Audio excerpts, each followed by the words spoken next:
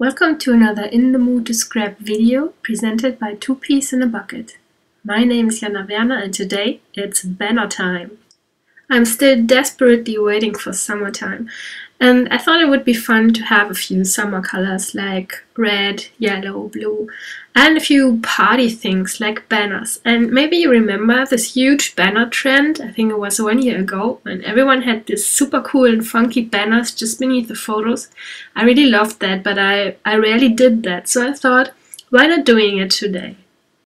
I gathered a few pictures on my Pinterest board and I was really inspired by the banners that had words on them that you can see on the bottom left, and the triangles and circles on the top right. So I really wanted to incorporate those in my layout. And this is what I came up with. I have a very heavy banner right beneath the photo and I have a rather light one on top of the page. Let me quickly show you the supplies that I'm using. I had those word banners by Dear Lizzie and the other banners here with butterflies and triangles, and I really did not want to use them. I would rather want to cut them myself. I have a photo and I print the photos myself. I'm using a Canon selfie. And I think that's very convenient, although it's a bit more expensive than having them printed by a printing station or printing service. The papers and embellishments, they are all from Dear Lizzie 5th and Frolic and the Lucky Charm collection that was recently released. Let's move on to creating the page. The center of my layout is the photo, and I'm cutting the tissue paper or crepe paper with my scissors, and I start creating a banner. I'm only using papers that I've already used before, so I'm not cutting a new paper. I'd rather take the scraps that I have. I'm using my scissor to create those banners, as I said, and I'm not only cutting banners but triangles and circles and squares. And you know that I don't really care whether the things are straight or not.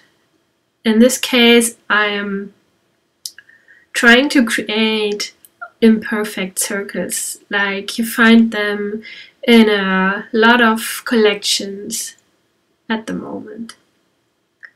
And you see, I just try out both sides of the paper, trying to find out which looks best. And I'm mixing colors and patterns. I have the mood board in my mind, the summer colors, so I try to incorporate blue, yellow and red. I am cutting out letters from pattern paper, and I will use those letters for my title in the end. Right now they are lying beneath the photo, but I will move them to the top left while I'm working on the layout. You see, I'm not measuring anything. I rarely do that. I just take my photo as a measurement and arrange the papers right behind the photo. This is a good way to use scraps. If you have smaller pieces of paper, don't throw them away. You can use them like I am doing now. And again, I'm mixing colors and patterns. I'm using a small circle punch to punch out those dots from one of the papers. And I will arrange them randomly on the layout. And I'm also using the scraps from the punch out paper. And I would put those scraps on the top left. On top of this scrap, I'm arranging triangles that I'm cutting right now. And on top of those triangles, I will put the words love that are beneath the photo at the moment. Here you can see that I'm actually adding a word banner, one from the Dear Lizzie collection, Dream. I'm not using it, but during creating the layout, I thought it would look really nice. In the end it didn't fit anymore. Here I'm collecting letters for the word space, and I am putting them on my table. You can't see that right now. But I'm using different fonts and colors to create the title. The entire title will be Love My Space. I want to sew on my top banner with the word love, and I want to make sure that the pieces stay in place. So I'm using a bit of glue to fix them. Here you can see the result. And I'm letting the thread hang on both sides to add a little detail and looks a bit more playful like that. Now I'm going back to the center of the page and start gluing the paper on top of each other. And I'm not using glue on the entire piece of paper, but only on parts, because this looks a bit more fluffy.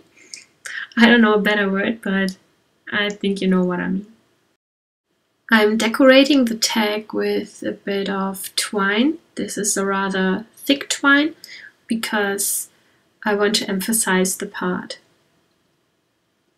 The photo, for the photo I'm using dimensional foam dots to create more dimension on the page. So the photo pops out a bit more. The banner that I will be adding later is quite heavy, and if I don't use those foam dots, the photo will like disappear because the banner is so heavy, and therefore I'm using the foam dots to get the picture a bit higher or to let it pop out of the page. And now I'm starting to create the banner, and I'm using glue to adhere the crepe paper, but if you want the crepe paper to be seen and you don't use anything on top of it, you better take a transparent adhesive like those adhesive thingies on the right, the pink one, because the glue will shine through the crepe paper. And here I'm still fighting with the word dream and decided to not use it in the end. Instead, I started gluing the pieces together that will create the banner beneath the photo. And like the banner on top, I'm using a bit of glue to fix each piece of paper.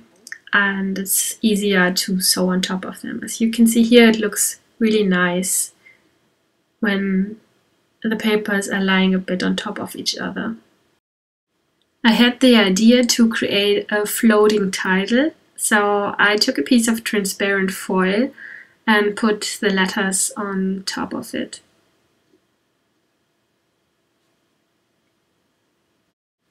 And I cut the word space out of the transparent foil, so it's not that heavy, because you would see the transparent piece if you really have a close look at it.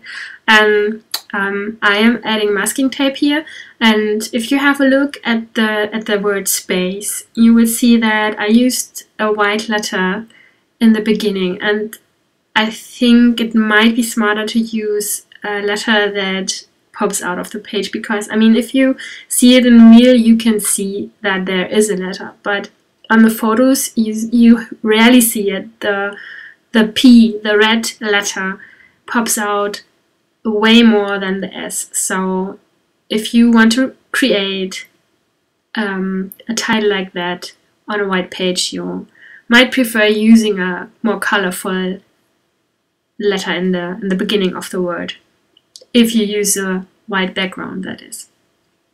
And you can see now that I'm adding a few more embellishments. I'm adding chipboard stickers like arrows and even more banners and flowers and a heart and buttons. Everything that looks playful and joyful, because the entire page is supposed to show how much I love my space, my workspace. I'm adding a bit more washi tape on top and on the bottom part. I'm adding a date and a bit of journaling about my workspace.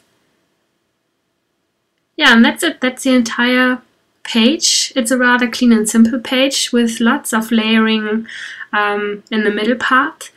And as you can see in the mood board, I used a lot of the banner inspiration that I collected. I also incorporated the summer-like color scheme of the mood board. And here you can see the page and a close-up of the banner.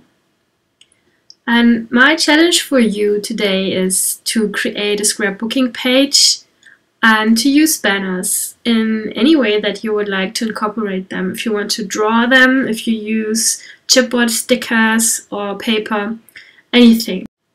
I hope you enjoyed today's video. See you soon. Bye bye.